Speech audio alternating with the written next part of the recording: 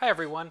I came across an interesting bug in GHC today, and I thought I'd share it with you, and in the process show you how GHC deals with solving equalities, which is a very central, very important part of its constraint solver. But actually, the code is fairly easy to read and understand.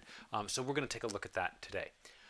So it all starts with a failure in this branch that I'm working on. This is merge request 4149. I'll put a link down in the description for you. But the bug is actually a fairly simple one. So let's see. I think it was TC fail 132 that caused the problem. So it's going through all the different test possibilities. Okay, so here's the problem. So every time we make a change to GHC, we actually run through many tests to see if, even if a program is not meant to compile, is the error message changed? And if it is changed, then those of us working on GHC have to go through and approve each change. And this is sometimes laborious, but a very good thing, because it means that error messages, well, at least they don't get any worse. Right? We'd like them to be better, but we want to know if they're getting worse. And so this error, so this program, we don't even need to look at the program. This program has a kind error. That's the old error message, right? That's this minus sign over here saying this is the old line.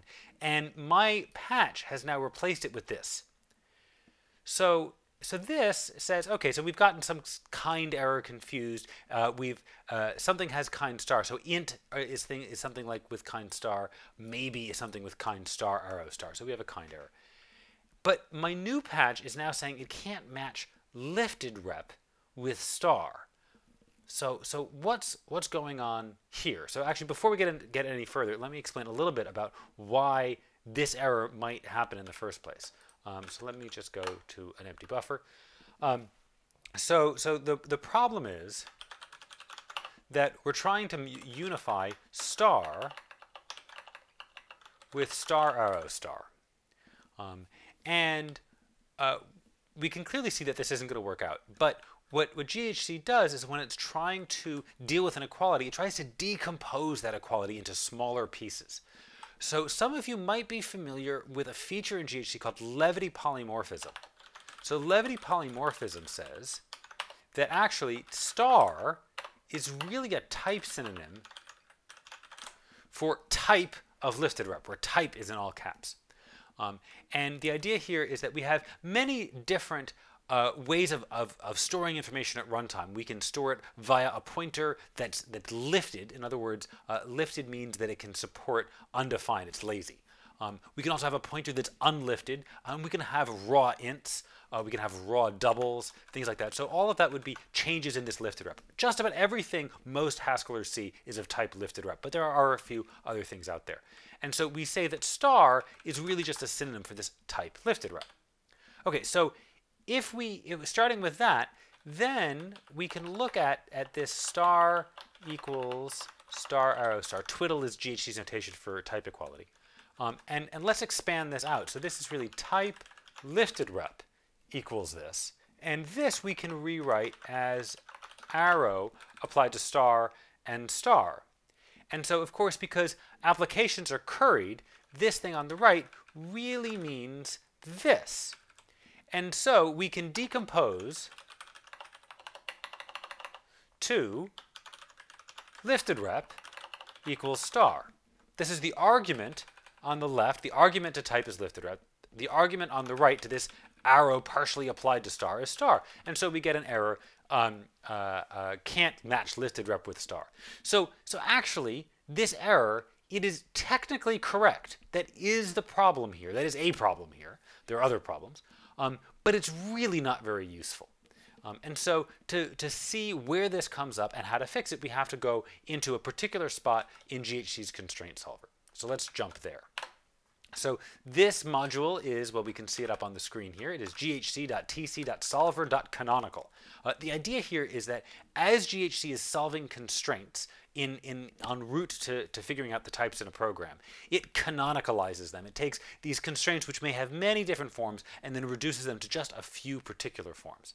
So today we're just going to be concerned with equality constraints. And equality constraints go through a bunch of functions. We're not going to trace the whole way, but they eventually get into the very excitingly named can_eq_nc prime. This does all of the work.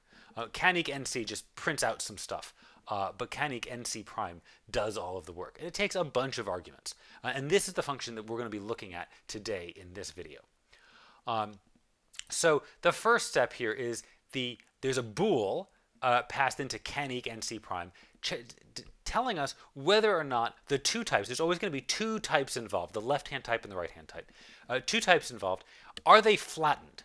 Flattening is part of the constraint solver algorithm, which takes, let's see, if we know, for example, that a equals int, flattening replaces a with int. It goes through, it reduces type families, if we know an equality, it applies those equalities. Other substitutions that we sort of have in the environment, it applies those. We're not really going to get so much into flattening, but the question is, have we sort of simplified both sides? We could think of it that way. The global rotor env has it's a structure that knows everything that's in scope. The only reason we need it here is because when we're checking to see whether one type can be coerced into another, that depends on what new type constructors are in scope. And so we have this global rotor env just for that purpose. We have the fam inst envs, this as the global environment of all family instances. So this is needed in case we need to reduce type families. Then we have the evidence that represents our constraint. Every constraint is associated with evidence. We're not so concerned with constraints with evidence today. I don't want to get into this. We have the equality relation. Are we doing nominal equality? That's the equality that Haskellers are all familiar with. Or representational equality, which is what coerce works with. So most of the time, this is going to be nominal. Then we have the left-hand type, but this is actually passed as two separate arguments. The first argument may have some synonyms unwrapped. The second one here will keep the synonyms as wrapped as possible. And this way, we get to report errors that string doesn't match with int, instead of list of car does not match with int. So as we do our analyses, we try to keep synonyms, we try not to unwrap type synonyms. But sometimes we have to actually be able to sort of look to see what the type is. Then we have the right-hand type, same thing. And then the result of this is going to be either that we stop doing work or we continue with a certain constraint. Okay, so the interesting thing is going to be the order of cases here, sort of what we do. So the first step is to expand synonyms. So TC view allows us to look through one layer of synonym. If there is a synonym, we get a just response, otherwise we get a nothing response. So TC view is going to unwrap this Ty1 right here. So this is the one that's already perhaps been unwrapped. And then we recur with it one step more unwrapped. But critically, we don't change this one. PS is pre-synonym, right? We're not going to unwrap these synonyms. And then we do the same thing for Ty2. So we want to be able to look at synonyms so that now we can start to compare structure. But if there's an error, we still have the original synonym type to be able to report to users. Very good for usability. Then the next thing that we're going to do is there's this special case in case we have simplified both sides, that's this true, and if we're doing representational equality, then we do this extra check, are the two types equal? We normally don't really need to do an equality check. You'd think that would be the core of this, but it's not, because we sort of boil it down into its little pieces, and then we do the equality check for nominal equality. And there's a note explaining why we do an eager reflexivity check, but we don't want to get too distracted by that. Then, if we are doing representational equality, we need to unwrap new types. But unwrapping new types might also have to look through type families and data families and such. Again, I don't want to get too distracted by representational equality today, but that's our next step here. And why? Well, it's in note, unwrap new types first. I should say, those of you who have not yet looked at the GHC source code, we are littered with these notes, which I think is a fantastic documentation mechanism. So if we're in the middle of a function and there's something big and complicated to explain, instead of polluting our function with lots of comments, we just refer to a note which is out of line. A very nice convention, I think. Okay, then the next step is to get rid of casts. And so in GHC, we have types, they have kinds, right? And so that's actually the error that we initially saw, that there was a problem matching star with star arrow star. Well, we can also have cast. So maybe we have some type variable A and it has kind K, but maybe we also know that K equals star, so we might have a cast to change A to have type star instead of type K, kind K.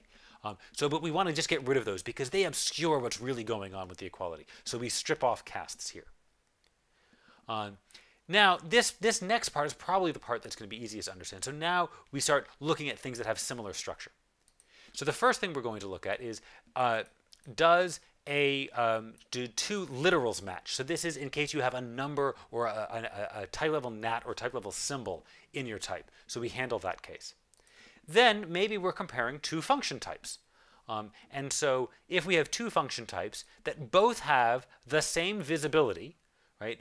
Both thin arrow and fat arrow are considered function types, but we don't want to try to equate those two. So we need to always check to make sure that the arg flag, which says whether it's a fat arrow or a thin arrow, is the same. And then there's this extra step of doing this get runtime rep maybe stuff. It's a little bit distracting. There's a note to explain it if you're very curious. But assuming all those checks work out, then we can say that it's a decomposable tycanap. So this is something like if we're comparing int arrow A against bool arrow A. Right? We want to sort of decompose that into int equals bool and A equals A. And so that goes into a decomposable tycanap. Tycanap is an applied type constructor. In this case, arrow.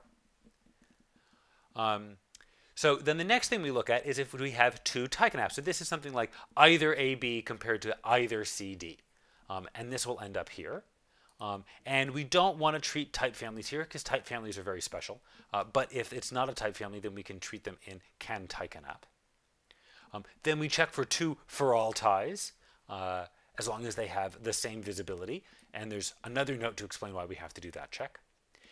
Then now here we check to see that there are two app ties. So an app tie within GHC is something like A applied to B. It's some variable A applied to B. But actually A applied to B, let me write this out. AB might, for some value of A and some value of B, might match maybe int, right? So we might not have an app tie against an app tie. We might have an app tie against a tycon. So this thing on the right, instead of being an app tie, this is actually internally stored as a tycanap because it's an applied type constructor. And so we want to be able to decompose this as well. TC split app tie maybe is clever enough to know to be able to split maybe int into its component pieces so that we can handle them. Okay, let's undo that change. We don't want that comment there. Okay, so at this point we've tried all of the different things that can decompose. And so at this point, if we can't decompose, let's flatten. Let's simplify the types on either side and try again. So we call this flattening algorithm. And then we recur, but now with true, because we flattened both types. Now here, if we have flattened types, then maybe we're in a case like we just have a type variable equals something. That's called a canonical LHS. And so there's a special function to handle canonical LHSs. And so we check for that here. Now, we're sort of stuffed. If nothing else has worked, we have an error. And so depending on the nature of our equality, if it's representational equality, maybe there's still some hope. So we make, it's irreducible. We can't make any more progress, but maybe there's actually still hope. So we label it as not insoluble. It's other. But if we have nominal equality and we get here, then we have something like int against bool, or something like, int against maybe A. So we know that it's not going to match up. Okay, so somewhere in there was the bug that gave us that bad error message. And it turns out that it's very sneakily hidden right here. The problem is that when we have, our case in point was comparing star against star arrow star. So the star arrow star, that's a fun tie, so it would try here. But the other one isn't a fun tie, so it won't go here. Star by itself is actually a tycanap. It's not applied to anything, but it's considered a tycanap, and this list would be empty. But then the other one was a fun tie, so it doesn't fall in here. But both of them can be split up as app ties, and then we get that very silly error message.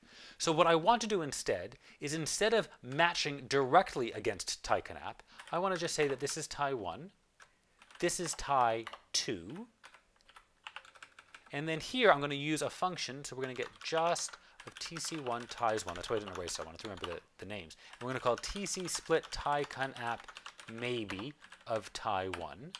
And just tc2 ties 2 is tc split tie conap maybe of tie 2.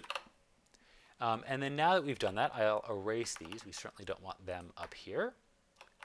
And now, split tie conap is clever enough to know to split arrows. And so we also want to get rid of, thank you getgutter for reminding me, we want to get rid of that comment down there. So that's the change that I've made. Let's recompile and see if that solves the problem. Okay, so first I need to recompile. Let me open up a new tab right in here. We go to a different spot and then make, and hopefully this will be quite quick. It should be.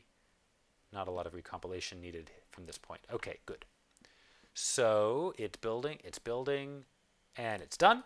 And then now I'm going to rerun my test. And it works. Hooray! I hope that's been interesting. Thanks very much for watching. Goodbye.